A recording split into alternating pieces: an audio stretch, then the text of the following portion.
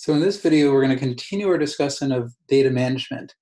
In the first two stages, we assumed, first few stages, we came up with our plan. In the second stage, we actually did the data collection. So we've planned, we've done the data collection. Now we're going to move on to the next few stages, which are really kind of the core, the management of the data by the team that produced it. And so once we've collected data, the next step really focuses on data assurance. And so this is where our classic quality assurance and quality control comes in, QA/QC.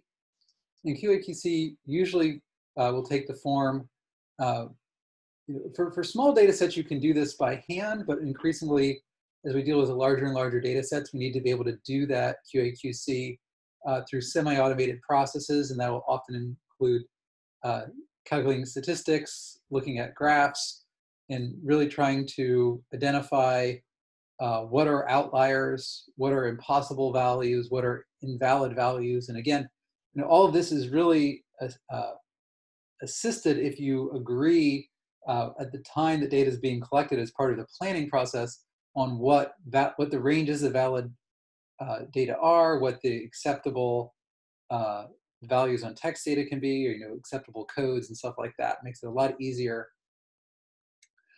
to do that kind of QA/QC if you've kind of defined that ahead of time.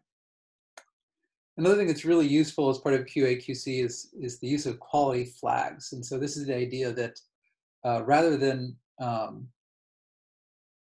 deleting data that is suspect or manipulating data that is possibly invalid, but you instead have a parallel column to the original data column, which stores information about data quality. And it might be something as simple as use, don't use, or it could be a more complex system that records nuances about why the data might be suspect. Or so, like in remote sensing, you might have quality control flags that tell you things about possible cloud cover or possible shadow effects, or a whole range of different things that are related to why the data may or may not be used, because the usability of data may be actually context dependent. Something that is too noisy for one person might actually be just fine for another application that requires lower precision.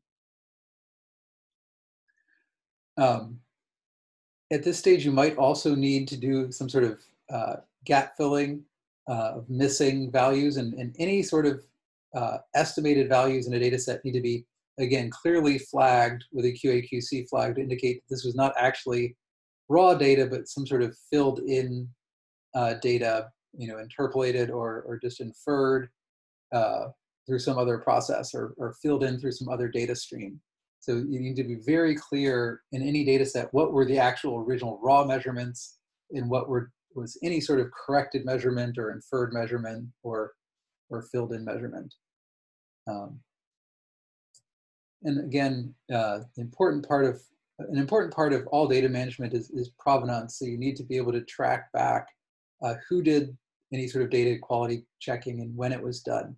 One of the things that my lab does with anytime it's doing field work that really helps a lot with QA/QC is that an independent person actually does the first stage of QA/QC that same day after we get back from the field.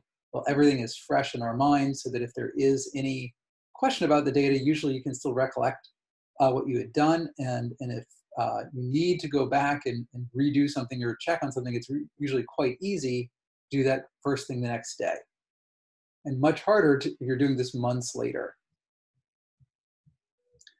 Okay, so let's assume we've done our QA/QC and our data is passed. Before we do any sort of archiving of data, it's also really important to have that data well documented. And so this is usually what takes on the form of what's called metadata, data about our data. And so metadata will describe things like how the internal organization of files and their formats, the larger organization of files in terms of their file names and directory structures. That's kind of the obvious part of metadata, but some of the less obvious things are the need to describe the methods that were used when the data was collected, information that helps us understand the scientific context of the data, that helps us understand a lot about whether it can be reused for different contexts and the original reason the data was collected. It's also important to have a record, again, of who collected the data, who described the data, who did the QA/QC. That should be part of the metadata. Again, it's called provenance, this kind of cookie trail, breadcrumb trail of the steps of who did what at different stages.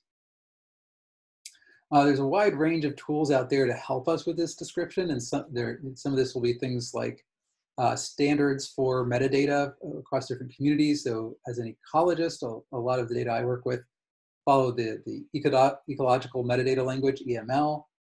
There's UDANATA standards that we use for some other things. There's ISO standards we use for other things. There's different metadata standards out there, and you're always encouraged to use an existing standard rather than make something up, because that makes it a lot easier for other people to use that data and interpret the data.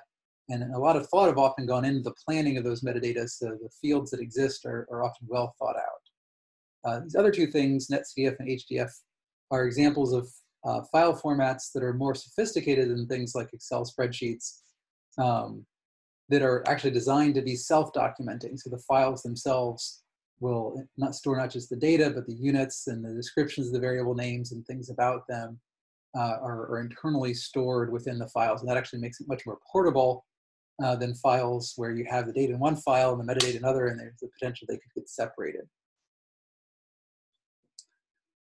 Where possible, anytime they exist in a community, you should be strongly encouraged to use any data standards that exist, because data standards, as we say here, are documented agreements on the representation, format, definition, structure, tagging, transmission, manipulation, use, and management of data. So basically, they're when a community comes together for a certain type of data and agree on how that data should be stored and managed, what variable names mean, what units are used, and it allows much greater interoperability of data and much greater transparency over making something up yourself. So this example here is the example of variable names from the CF standard, the climate forecast standard, which is used by a number of different parts of the environmental sciences, particularly atmospheric sciences.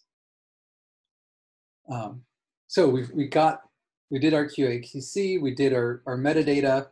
The next step is to make sure that we are preserving the data, that we have a plan for what we're doing with this. And an important part of data preservation is that whenever possible, and it's not always possible, whenever possible, data should be publicly archived. It's been shown that data that is not publicly archived becomes unavailable very quickly. One estimate is a half-life of 18 months, so that the idea there being that any data that's not publicly archived, if you try to contact the team that generated it, after 18 months, half of them either won't respond to you, or they'll respond to you, but they won't be able to find the original data or the original files. And that as time passes, your ability to recover data drops off exponentially. So data that are years old are virtually impossible to track back down, even if a publication that says available upon request. So something that's a persistent archive is a much more reliable place to put data. And I think it's important, increasingly recognize that the output of any sort of research activity or data collection activity isn't the publication that comes from that, but the data as well. And if the data didn't exist, what good are the results if no one can go back and verify them? So how do we preserve things? So one thing you need to think about is, where is the data going? What data center is being used? There's a lot of different things out there in different communities, and some of them are truly persistent archives, and some of them are things that look like they're data stores, but actually make it very easy for people to go back in and delete data or change data such that the data that's in the preserved data is not immutable. So the best data centers are ones that they allow you to potentially update new versions and deposit new versions, but they never actually delete or manipulate the old versions. Data preservation should be clear about what the policies are associated with that data, so that someone who goes to use that data later knows what is and is not allowed. So what are the rules on reuse for research purposes, reuse for commercial purposes, the need to contact the original authors or data producers, and requirements for acknowledgement. And in general, I think the community is moving more and more towards open policies where data is is available.